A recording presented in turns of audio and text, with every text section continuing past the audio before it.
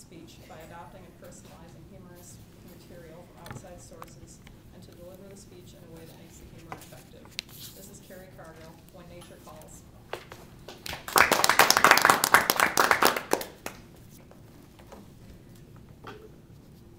I have to warn you, I was injured in the making of this speech. Madam Toastmaster, fellow Toastmasters, several years ago, just after I started dating my boyfriend Paul, we were sitting around chit-chatting about, what we like doing, the basic stuff you do in the beginning of a relationship. And he said, yeah, I used to go camping all the time. And I kind of looked at him, really?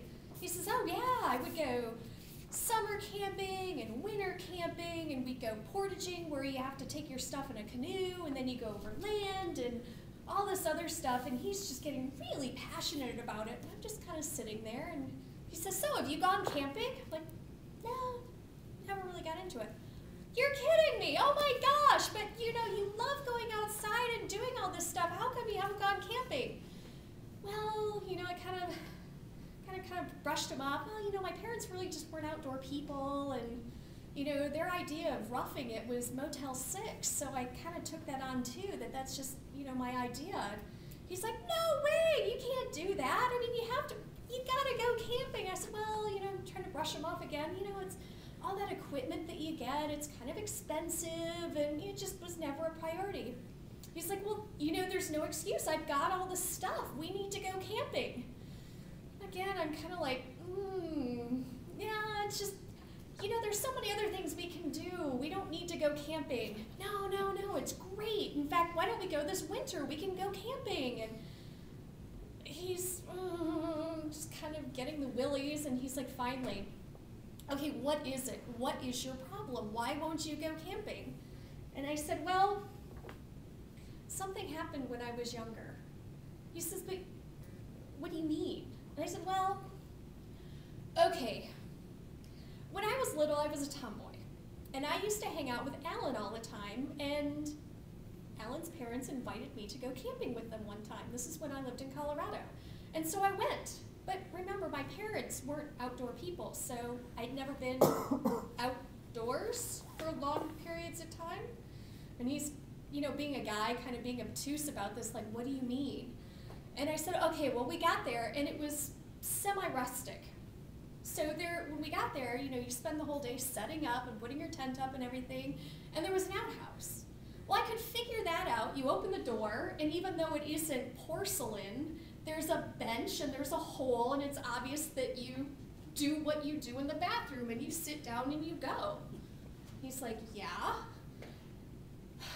So I was okay when nature called when we were in the campground, because I could figure out how to use an outhouse. And he's like, okay.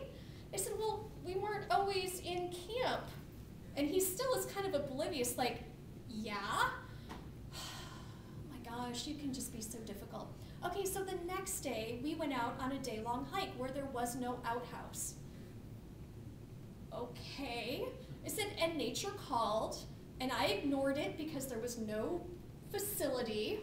And then nature started screaming, becoming very persistent that that was going to be an action that needed to be taken. And I didn't know what to do. I mean, I was a tomboy, and Alan just came equipped for dealing with nature calling in the outdoors, but I wasn't equipped that way, and no one had really taught me how to do it.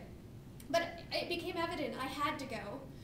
And I noticed that Alan's mom had gone off a couple of times, so I figured, okay, I need to go off. So it's like, oh, excuse me, I need to go off. And so I walked off the path and, being kind of paranoid. Okay, is anyone, no one can see me. And I stood there for a moment, and I'm thinking, okay, what are the mechanics of how you do this? Okay, there's no seat, but I can do that motion.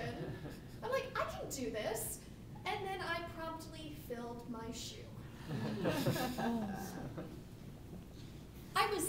I was probably 8 years old at the time, and that's very traumatizing for an 8-year-old, especially since, my parents weren't understanding. I was with a little boy who was kind of like, what's your problem? And I had a wet shoe.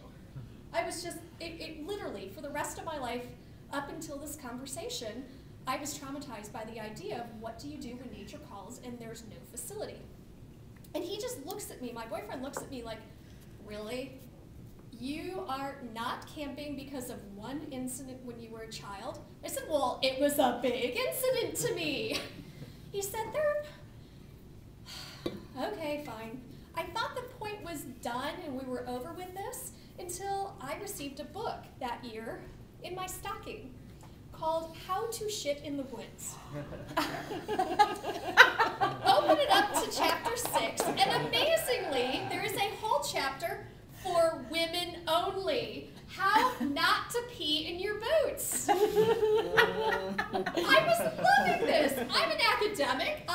No one's teaching me, but I can read the mechanics of how to accomplish this.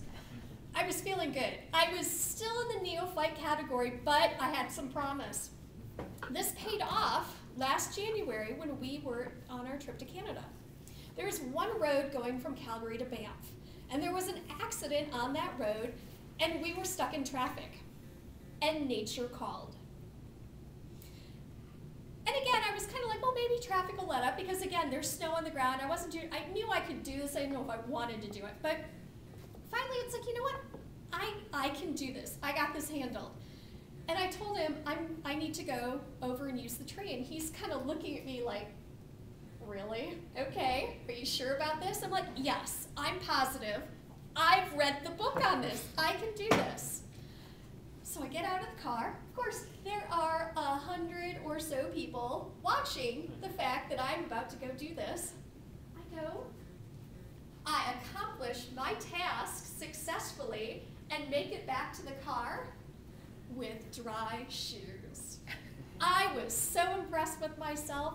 I know that I can handle anything, including when nature calls. Thank you.